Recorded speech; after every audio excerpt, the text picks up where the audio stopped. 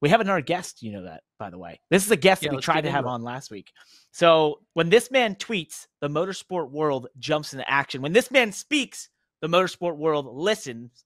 Nobody knows the money in motorsports more. It's Adam Stern from the Sports Business Show here on the Money Lap Live for real this time. Welcome to the show, Adam. We're really excited that the last time I tried that, you were there, you froze, and we were gone, and we didn't get to see you for another week. So thank you for coming on. Right.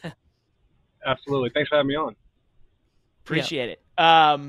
So the big news that happened last week when we were trying to get you on was the NASCAR's TV deal. And we've obviously had a week to let it sort of sink in, and you've sort of had some more quotes out there and some information. So we know it's a $7.7 billion deal, $1.1 billion a year, 40% increase. But what in the last 7 days have you learned that started to stick out to you to say, you know, this is pretty interesting about this deal?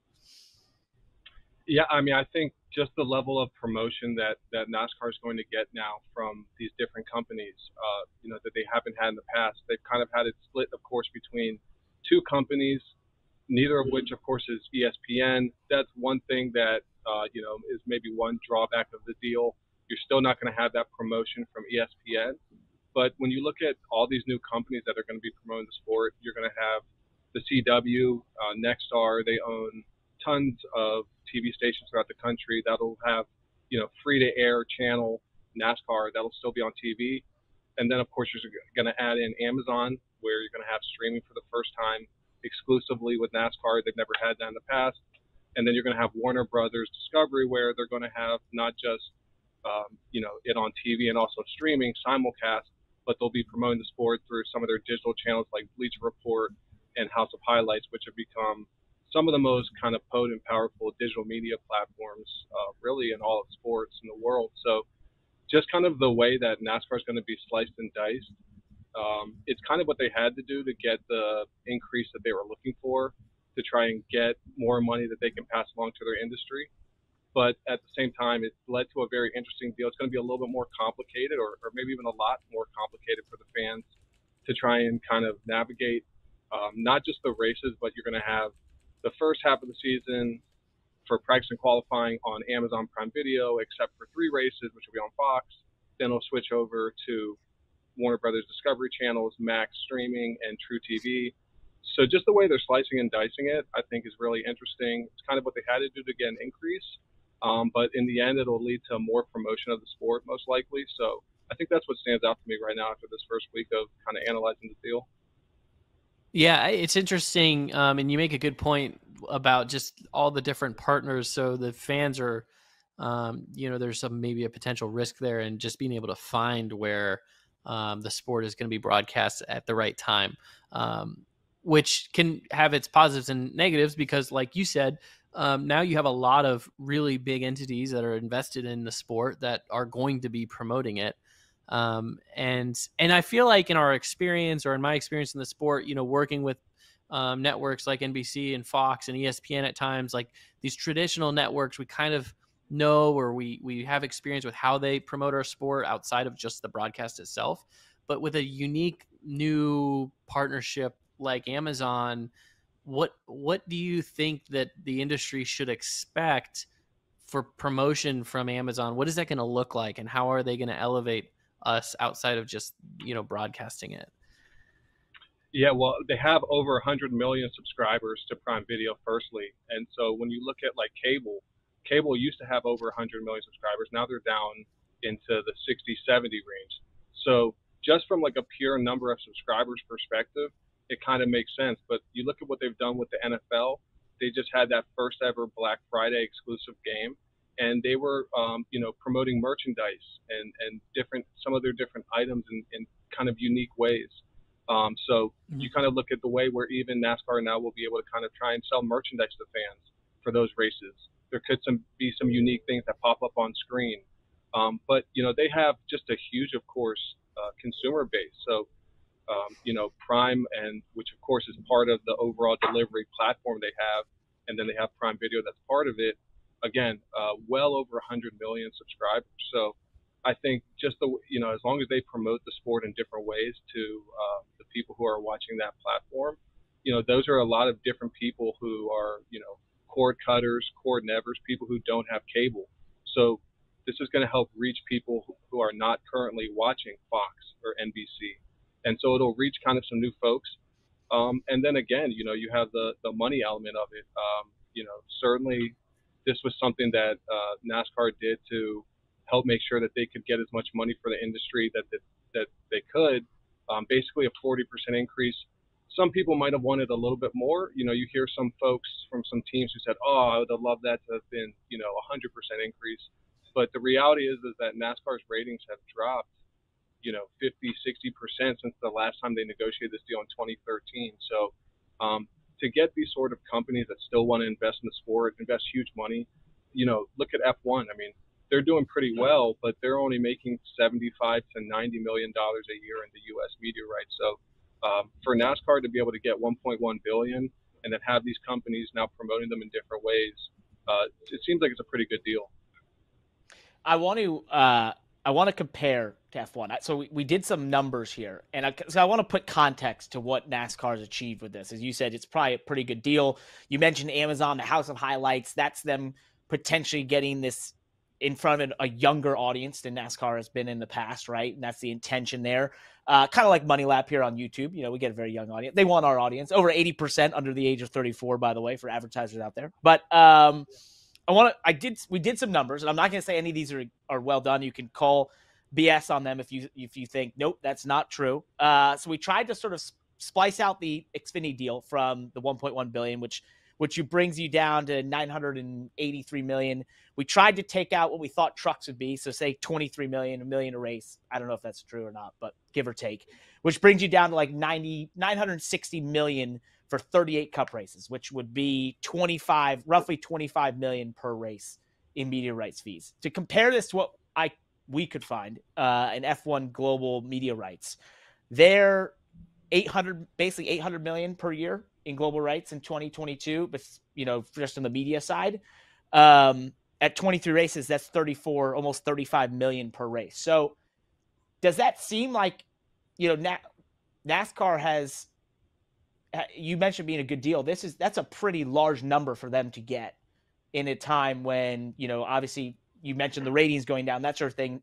Meanwhile, F1 is having this explosion in the US. They seem to have a popularity boom around the world, and it's roughly 10 million more in media rights per race. That seems like a win in a lot of ways. There are people that are surprised kind of at the extent to which NASCAR is able to get, but a couple things to keep in mind. Of course, they have more than 2 times the number of races as F1, and their races are longer, you know, significantly longer than F1. Now, that brings some challenges when you look at trying to retain viewers, but it gives the network such a long time to sell ads. So those are some of the things that kind of play into it. And of course, their ratings are higher than F1. You know, this past season, NASCAR's ratings, I believe, were around 2.8 million-ish per cup race. F1 was a lot closer to 1 million. They were above 1 million, but much closer to it. So still close to 3 times as much viewers. Of course, the one thing that F1 really has going for it is their viewers are a lot younger.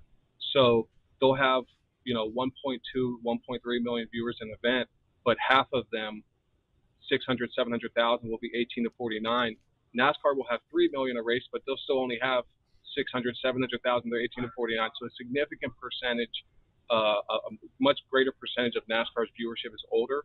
So look, I mean, it is impressive what NASCAR is able to get done. I mean, their leadership team is able to extract a lot from these negotiations, get a lot for the value of the media rights. But again, there's a lot of reasons behind it. They have longer races, they have more races, they have higher ratings, they have these practice and qualifying sessions, and Xfinity and truck races that draw just as well as some MLB and NHL and MLS games and things like that. So there's reasons behind it, but they certainly do a good job of getting their media rights a lot of value. And there are people that are surprised, impressed, etc., that NASCAR's media rights in the U.S. are so much higher than F1's.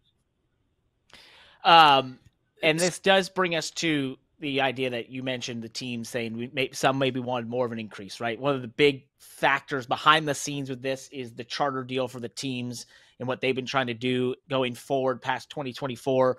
Many of the teams wanting to get a larger piece of this media rights pie, a larger amount of revenue from the sport. You even had the president, Steve Phelps of NASCAR, say that their teams were not profitable in recent years and admit that. So one thing that wasn't announced with this was a new charter deal. What's the latest there? What are you hearing? Were the teams happy about this amount of an increase? And do they expect to see some of the fruits of their labors in terms of getting a larger increase in terms of revenue from the sport? Well, one of the major battles that NASCAR won in kind of the war of these major deals that are going to set the sport for the future is the teams tried to negotiate a deal on the next charter agreement a little bit early. And NASCAR basically said, we're not so sure about that. Go ahead, try and pull your public stunts. We'll talk to you a little bit, but we're probably not going to negotiate this charter agreement with you guys until we get a TV deal, because we got to know how much we're going to get. The teams were like, you know how much roughly you're going to get. You should just negotiate with us now. NASCAR, the teams didn't have the leverage to really get that done. And so the reality is, to answer your first question, is that now is when they're going to really get into the nuts and bolts of negotiating the charter agreement, now that they've got the TV deal done. The week before Phoenix, the NASCAR president, Steve Phelps, and some of their other executives met with the teams for their regular team owner council meeting, and they discussed some of the broad outlines of what they think the deal should look like. For example, there's an expectation that maybe that NASCAR is going to try and kind of build a stronger middle class with the new money that teams are going to get, more so than give the top teams a ton of new money. I think all the charters will get more money, but you might see a greater percentage increase in kind of the middle charters. So they kind of gave some broad outlines as to, what teams can expect, but they're really going to get down to the nuts and bolts of it now, because again, NASCAR kind of won that battle. The teams were not able to force NASCAR to negotiate the charter agreement before. As far as the second question about are teams happy with the amount that NASCAR got, I think some of them wanted more. Some of them thought, hey, it'd be great to get at least a 50% increase and maybe even higher. Ultimately, it really looks like NASCAR's coming in closer to 35%-ish, but we'll round up to 40. And also there's questions about, how much more NASCAR's going to have to pay for production now. They just opened their new production facility today. I was over there at the ribbon cutting. That's going to benefit the sport in a lot of ways, according to NASCAR, but also they're going to be having to pay more for production. So that raises questions about how much that erodes some of that 35 to 40% increase if their costs are going up. So I think teams ultimately realize that NASCAR did a pretty good job, but race teams, they always want more. They do expect that they're going to get more under this deal, and NASCAR certainly signaled that they're going to give teams more. Where the rubber will meet the road is how much, the percentage amount that NASCAR's offering, and whether teams feel like that's enough. And also, there's going to be splits between the teams. I think some teams have already felt like NASCAR starting to signal a deal that they're ready to accept, and some teams are not ready to accept it yet. Ooh, so does that mean, the teams had the most leverage before this deal was done, right? And I think NASCAR did a good job of maybe calling them on that, and basically had diamond hands with their leverage. And I think that they were, my gut feeling in the conversations I had back then was like, I didn't feel like the teams had enough leverage to do what they wanted to do. And I, one of the things that I definitely knew off of that was like part of the team strategy at the time, really a year ago, was maybe the networks, NASCAR would have a hard time signing the networks if there wasn't some sort of commitment from the teams. Obviously, NASCAR was able to push forward and completely, disregard that. So they've kind of disarmed the team. So do you feel like the potential ugly parts of this negotiation are over? Right. I mean, it was both sides. I want to say both sides. The teams were kind of talking a big game, whether it was in the public or not. I know you've had conversations on both sides, in public and privately. Do you think the ugly parts are over, given the big game that they had talked? Yeah, great question. I'm wondering the same thing, and I'm unclear on it. So basically, it doesn't seem clear that, the stunts and the ugly stuff is over. It seems like just for example, speaking to one person last week who's close to several teams, several top owners and drivers, etc. I asked them if they thought that, the deal that NASCAR got last week with their media rights partners was going to ensure that a deal would get done by Daytona, and they said no.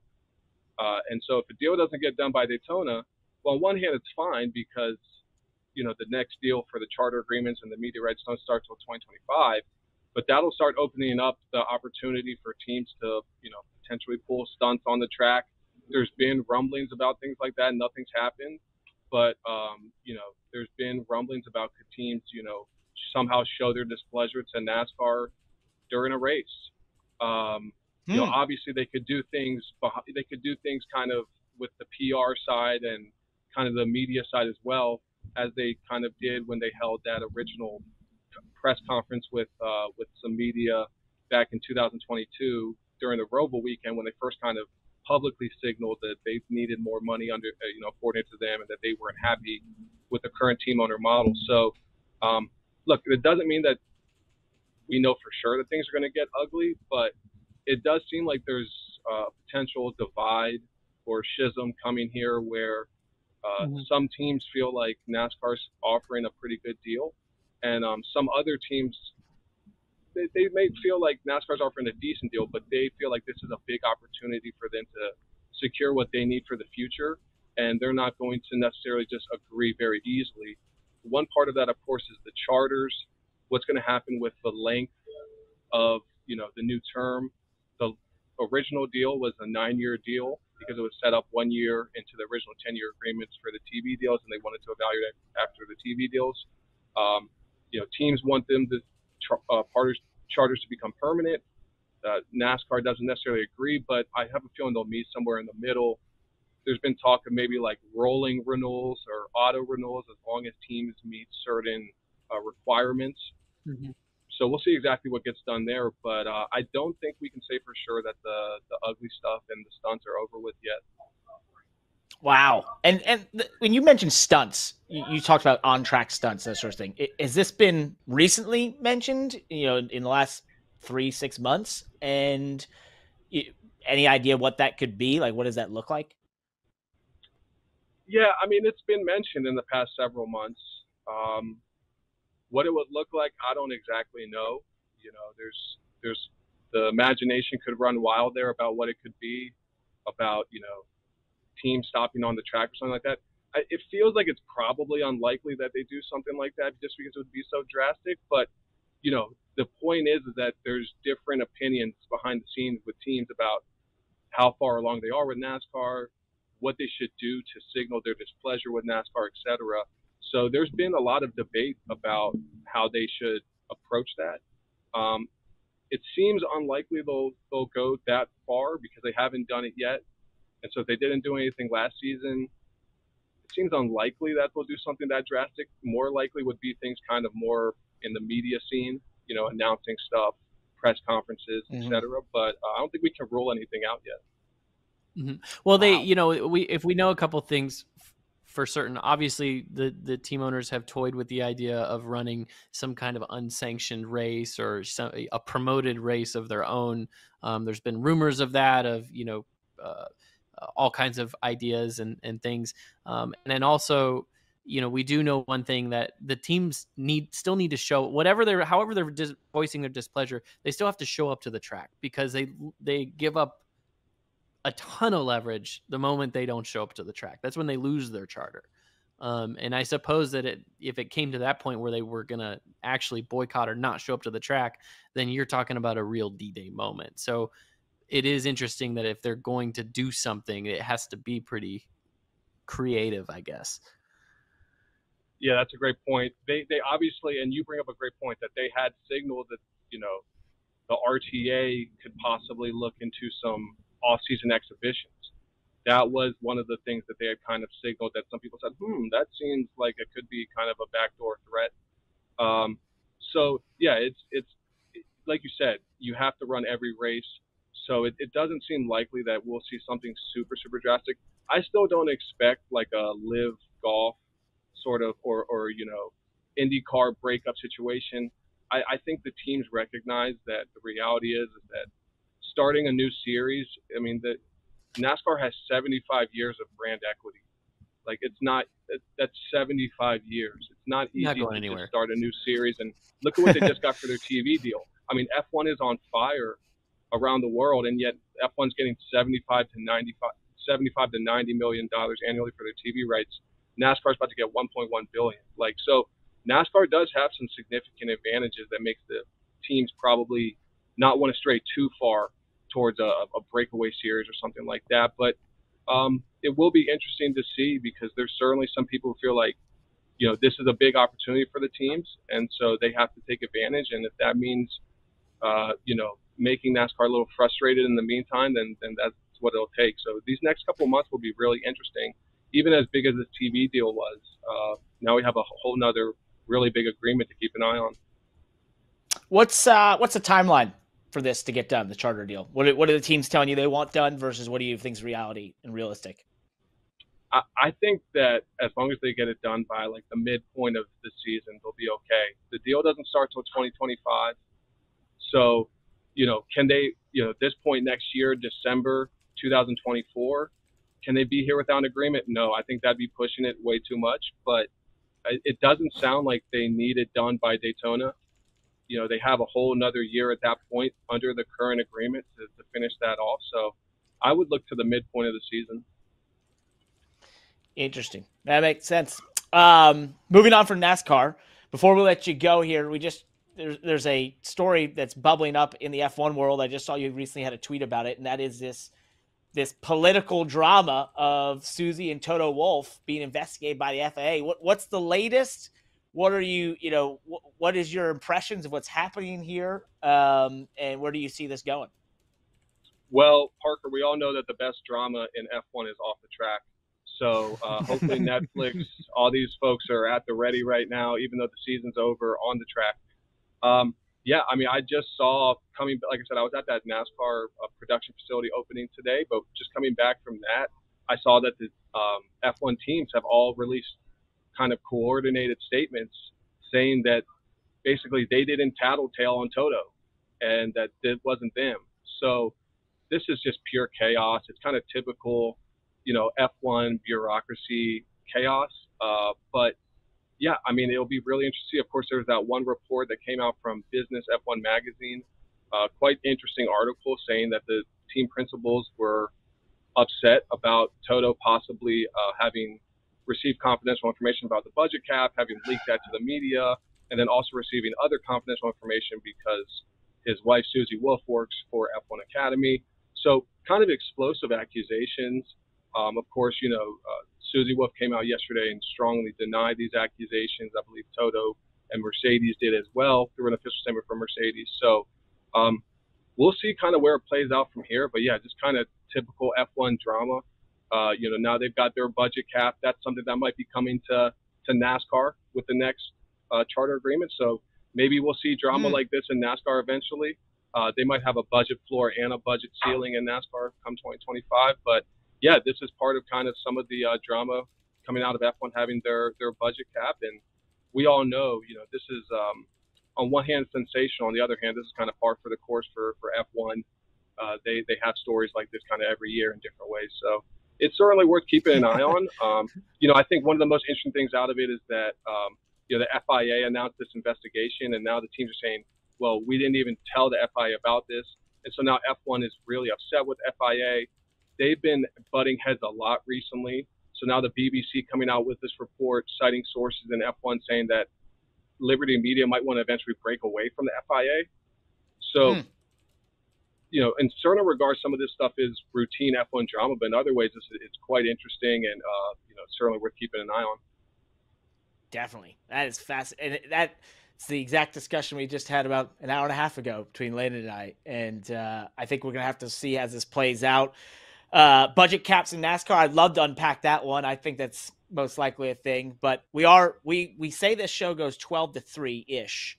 We've run past that. We do, man. This has been very insightful. I want to have you back, Adam. If you'll come back, we've now figured out how to get you on to the program. We need to have you come back, right? Absolutely, would love to.